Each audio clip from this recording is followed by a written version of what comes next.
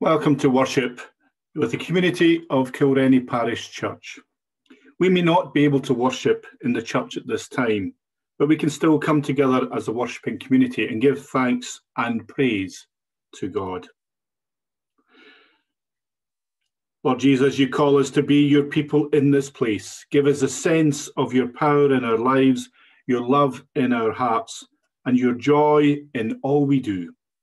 Join with us now as we worship you this day. Amen. So the first hymn, if you would like to get a hymn book out and sing along, I'm not going to be the one doing the singing, but you can pause and sing as you wish, is I, the Lord of Sea and Sky, hymn 251 in CH4.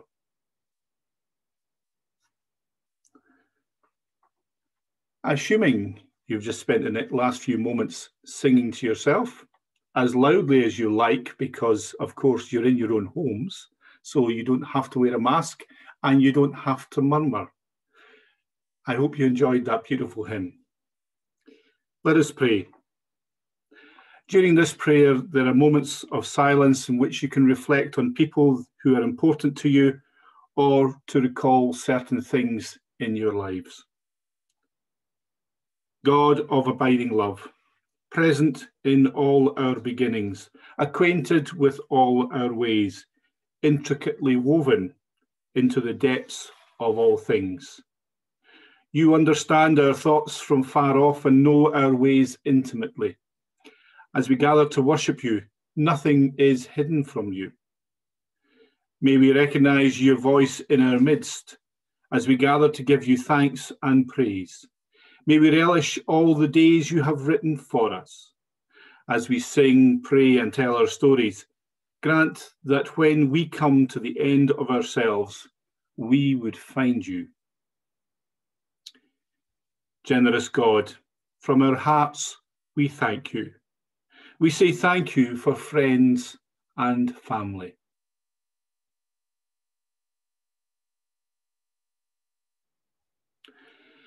Generous God, from our hearts, we thank you. We say thank you for our church and our community.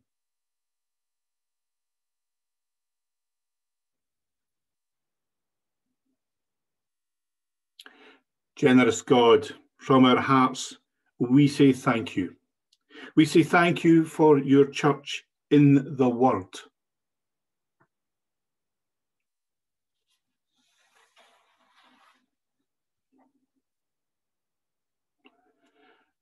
Generous God, from our hearts, we thank you. We thank you for the people in our community.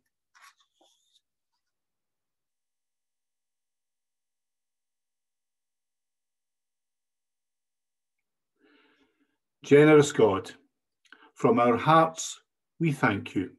We say thank you for your creation, the world in which we live.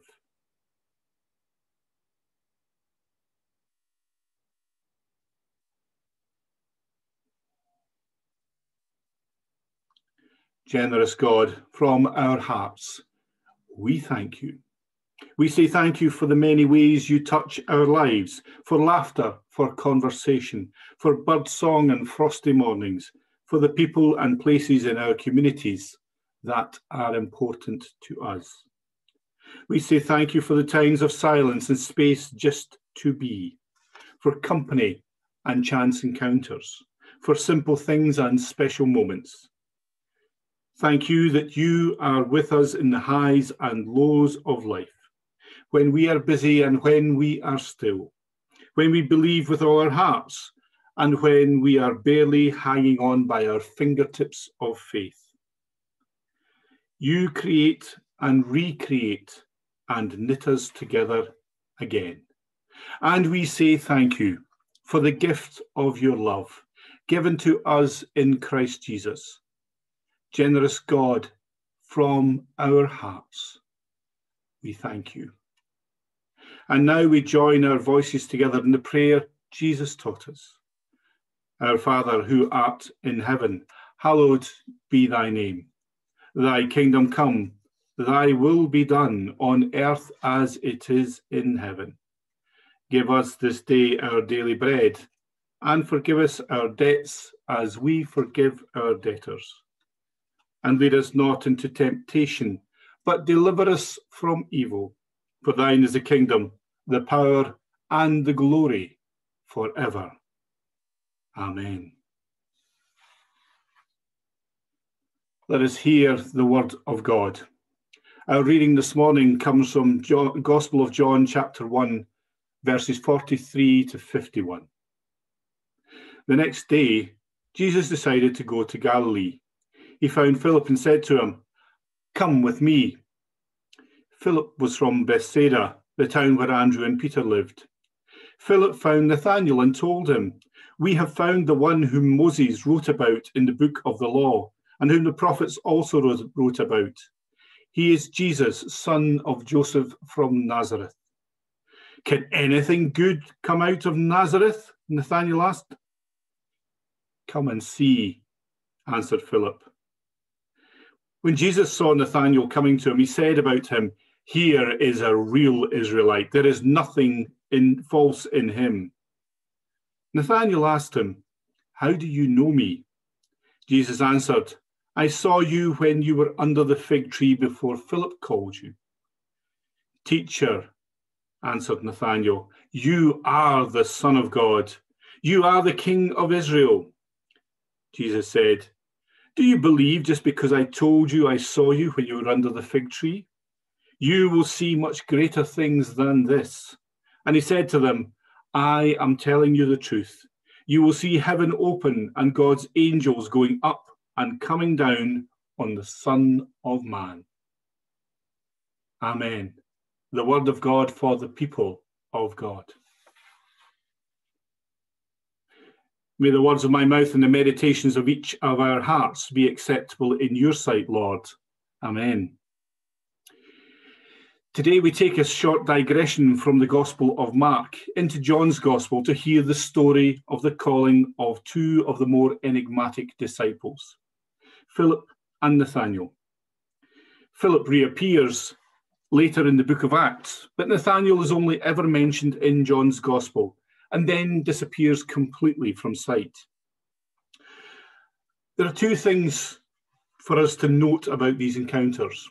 Firstly, the immediacy of Philip's call, and secondly, Nathanael's verification of Jesus as Messiah after his doubts about his origins in Nazareth. Let's take these in turn. Philip is easy to deal with. We don't know much about him, but John tells us he comes from the town of Bethsaida, and like Andrew, he sees Jesus and immediately accepts him as the Messiah, the one all faithful Israelites were waiting on. Philip responds to Jesus' call, "Come with me," in the same way Andrew and Simon Peter had done. His acceptance was immediate, unquestioning, and instinctive. Nathanael is more interesting. When he is told by Philip he's found the Messiah, his first instinct is that of all good country folk. Nothing good comes out of Nazareth.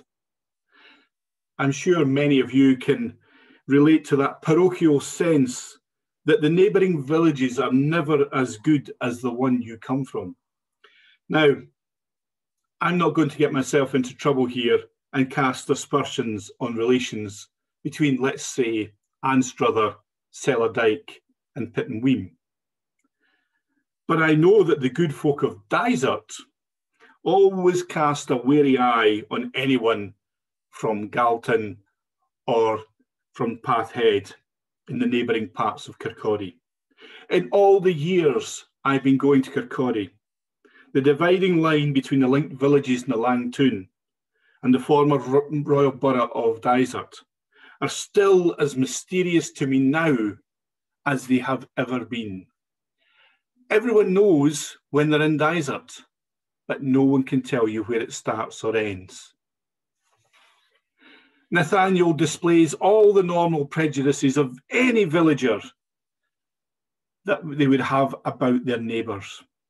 Remember that this is a world full of prophecy. Nazareth was never mentioned as having any connection with the Messiah. At this point in our story, Philip could have pleaded with Nathanael or tried to twist his arm, say, I found the man, come and see. Instead, he simply says, come and see for yourself. Jesus immediately spots the nature of Nathanael's faith and speaks directly to his sense of expectation of the Messiah. Within moments, the doubts are gone. The prejudices have been put to one side, and Nathanael is a convert. Jesus may come from the wrong town, the wrong side of the tracks, but he speaks to Nathanael in a language he understands. He taps into Nathanael's expectations, and he displays all the attributes Nathanael is looking for. The sense of calling we see demonstrated in this gospel passage is reflected in the famous Old Testament story of the calling of Samuel. If this were a full-blown service, I would have had an Old Testament reading as a counterpoint to our gospel, just to demonstrate how these two things work.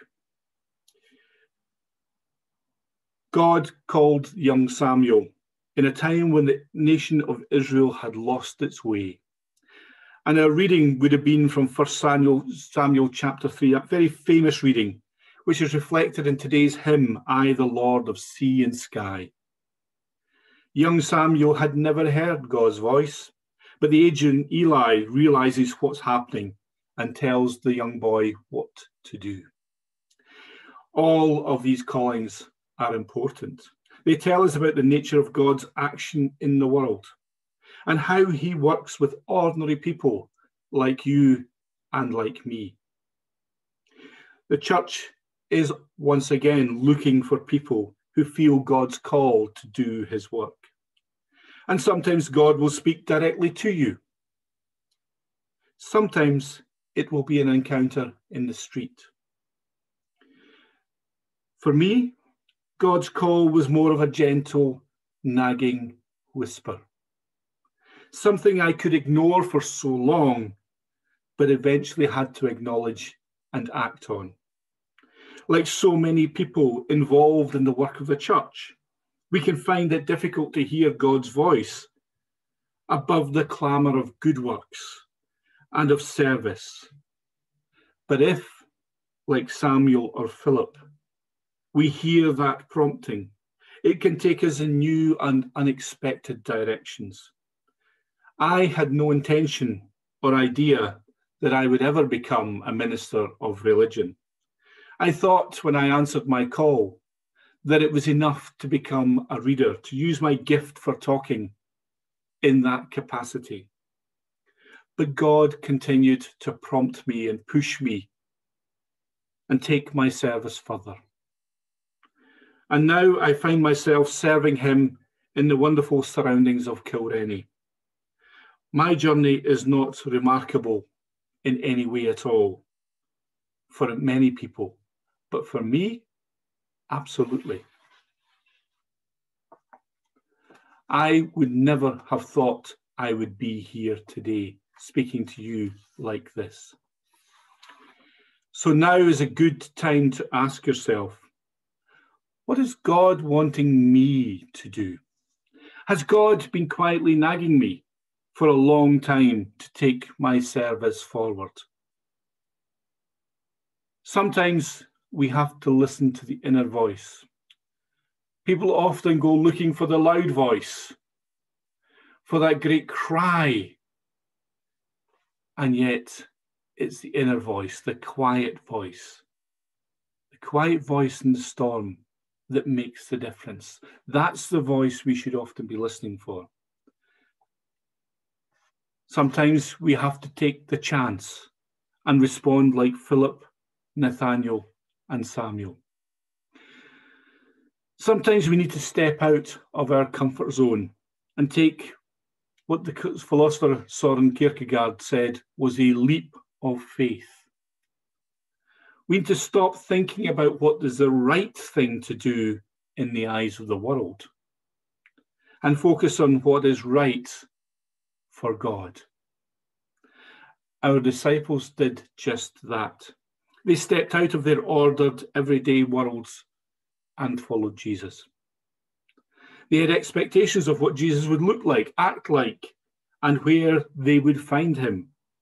But he defied all of these and came at the most unexpected moment and in the most unexpected place.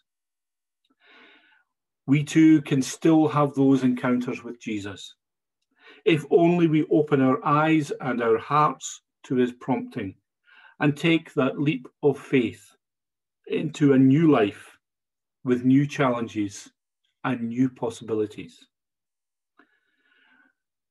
When Jesus next asks you to come and follow him, will you turn your back on him and stay in your comfortable life? Or will you say yes and take that leap of faith? Amen. May God add his blessing to these words. If you'd like to take a pause for a few moments, the second hymn is hymn 503 in the hymnal, Take My Life and Let It Be.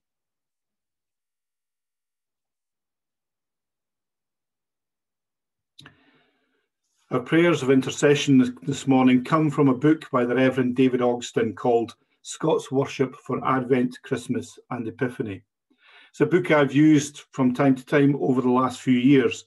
It's a rich resource for prayers and other materials, some of which are in the Scots dialect, although not today's.